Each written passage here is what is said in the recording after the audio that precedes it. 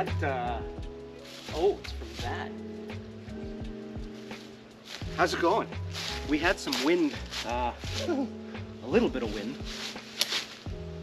And I'm just looking at, this was dead standing, now it's dead floating. It has snapped in half from the wind, and it's resting here, wedged in between like a slingshot over here, and then wedged or resting on top of the thinnest little piece of dead standing ever. Man, all right, I'm gonna have to clean some of this up.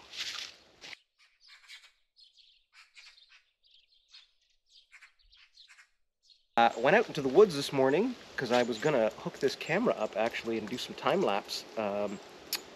But I've noticed so many trees have fallen. It looks like I now have my remainder of the week's projects ahead of me. I got to start bucking some wood and getting it up to the woodshed.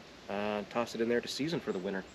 If you've watched the almost 1 hour solo camping 9 autumn projects video, some of this maple syrup evaporator footage will look familiar, but it's not a direct yoink, so keep watching. I've edited it,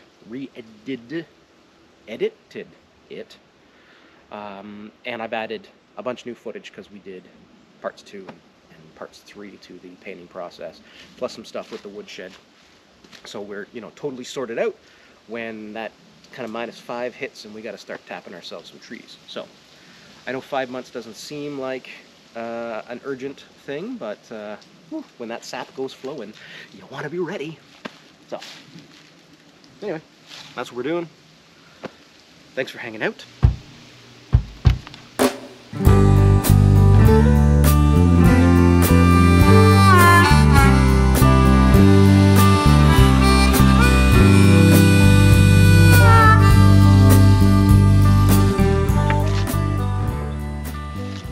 So this is our maple evaporator, and I made it last fall, I guess. Picked up 2 old barrels, cleaned them all out. I bought this kit that provides the door and the chimney mount. And then I purchased, the rest of the stuff, cut all the holes. And then the bungs work really well too on the barrel as sort of extra draft. And while I had a really good burn for many days, and then burned off all the paint that was on it, and then I painted it through our use this year in making maple syrup, more metal got exposed. So just gonna rough it up, and then we'll put another couple coats of stove paint on it.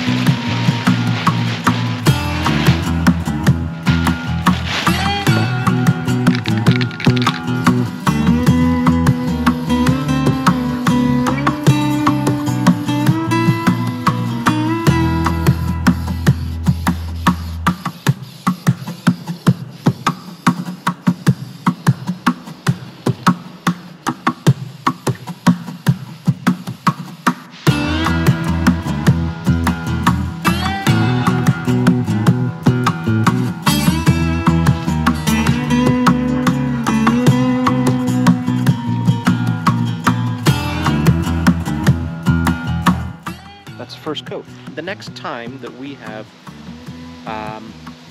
dry weather, I'll come out and I'll do another coat, maybe 2. So not quite a can to do a full coat, but that was just a very light coat. So we'll do a little bit more, and yeah, I think it's looking pretty good. And then we'll be ready for maple syrup season.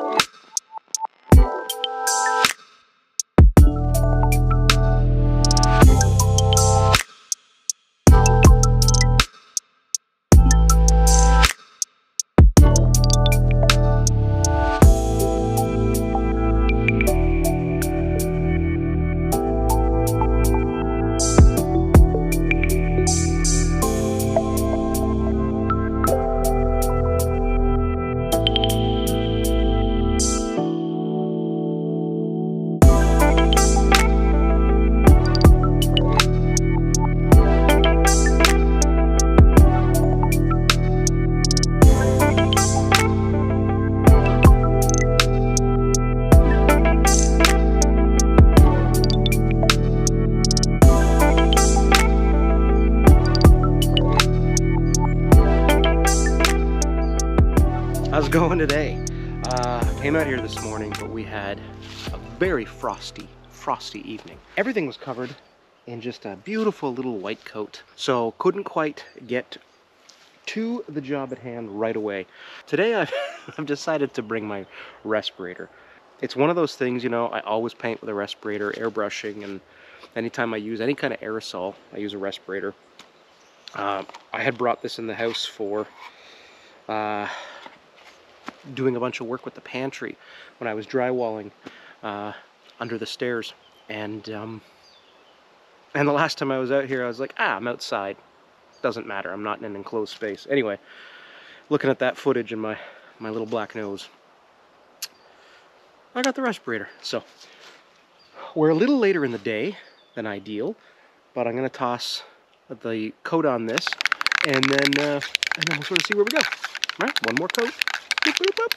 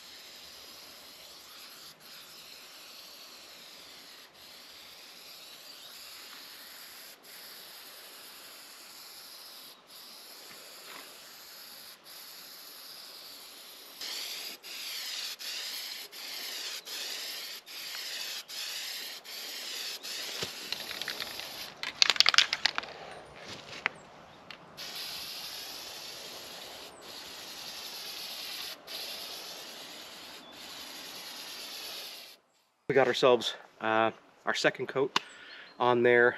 I have my Kawartha Lakes dinner jacket on because it's getting cold. About 15 minutes or so to let this set up, and then I can put on a third coat. Then I let it air cure for 48 hours, and then I'll build a small fire in the firebox, and that'll sort of cure all the paint, and everything will be sorted out.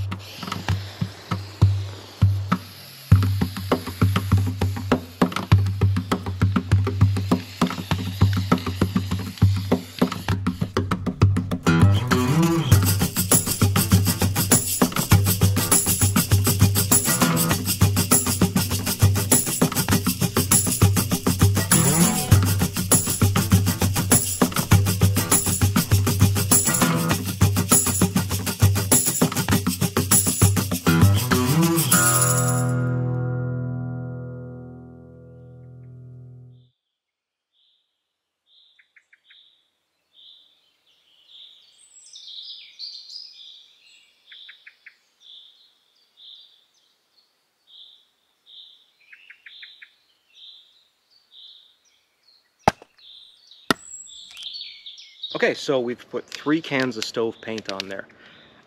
Nope, I'm incorrect. 3 cans of high heat paint. I didn't even splurge for stove paint. So I just bought like Rust-Oleum high heat paint. Let's not kid ourselves. This is an old oil barrel. So I think I may have spent $9 a can on that spray paint. If I can get 5-6 years out of this thing, I'm gonna be laughing. The door, the damper, the legs, the chimney bracket, those are all cast iron. I think I got those on Amazon for like 70 bucks, 75 bucks. When this barrel eventually rusts out, 5, 6, 7 years from now, I'll get another barrel, I'll cut some holes out of it, I'll unbolt that stuff, I'll bolt it onto the next one. They're all cast iron. I'm probably gonna get 30, 40 years out of it. So if I gotta spend, let's say 10 bucks a year on a can of spray paint, I think I'm doing okay. Maple syrup in Canada is real big business, and if you were to buy an evaporator like from a maple syrup company, don't snicker, they exist, you're 1,500 bucks just to get in the game on like a basic entry level. It's huge business. You know, the United States, other countries, maybe us, I don't know, there's big vaults filled with gold bars, you know, behind a big door, and there's always Matt Damon or Tom Cruise. Maybe it's Scarlett Johansson. They're trying to break in and steal those gold bars, and they never consider that while their duffel bag's big enough to hold them, those are heavy. All of that aside, in Canada, on a national level, we have the same thing, except it's barrels of maple syrup. I think we produce something like 80 or 85% of the world's maple syrup. I've got 21 trees that I've tapped here. I'm not making money off of this, I'm not selling it. It's like a 40-to-1 kind of deal to make maple syrup. It takes a lot of sap to make a little bit of syrup. So friends and family are basically what we're doing it for, and like getting out of the house at the end of March, early March, at the end of February, early March into April, like just having some fun outside. That weird kind of time between, you know, the winter and the spring when things are still snowy, but they're also kind of mucky, and it's just bleh. That's why we like to make maple syrup, and it's delicious. I don't know everything, you know, and I tend to ask a million questions. I'm kind of like a 4-year-old, constantly walking around going, but why? Why? Why? But why? Why? Why? But why? I'm that guy. So, you know, I get these ideas in my head.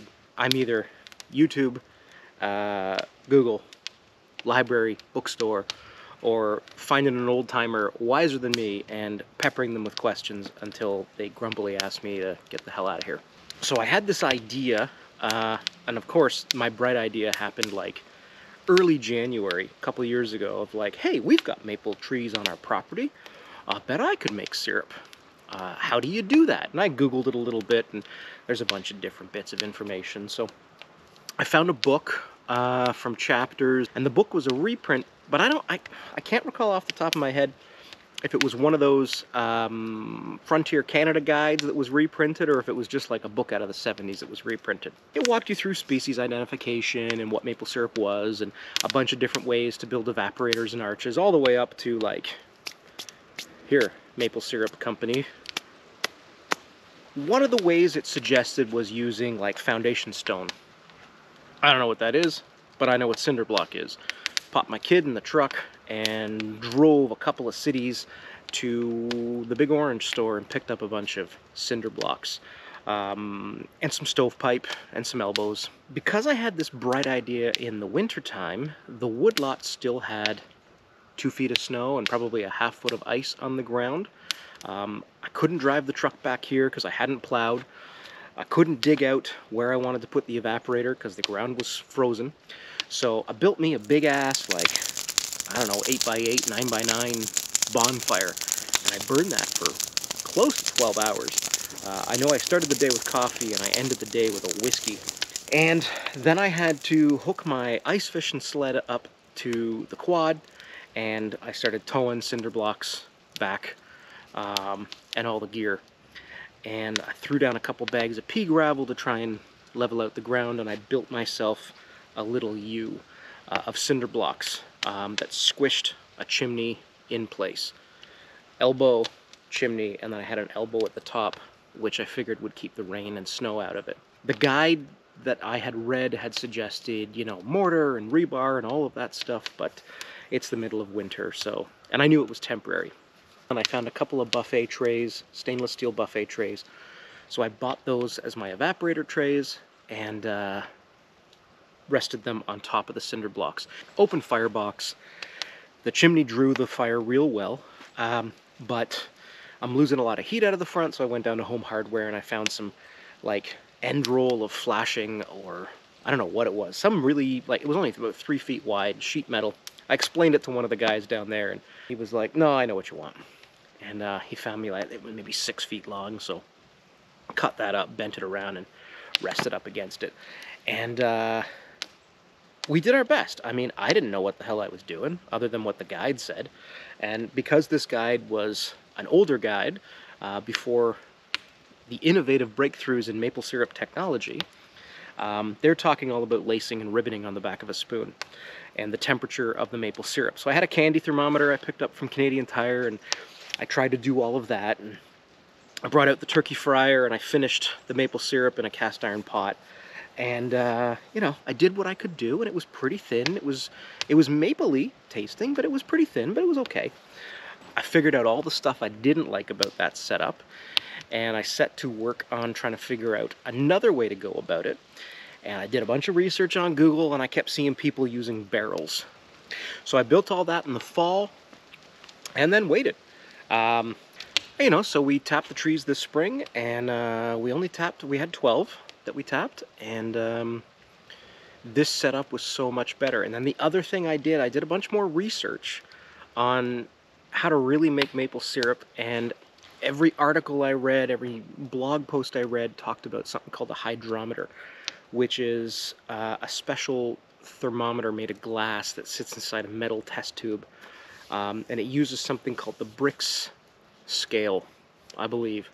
And basically the whole thing is it's measuring the density of the sap, measuring the amount of sugar in it.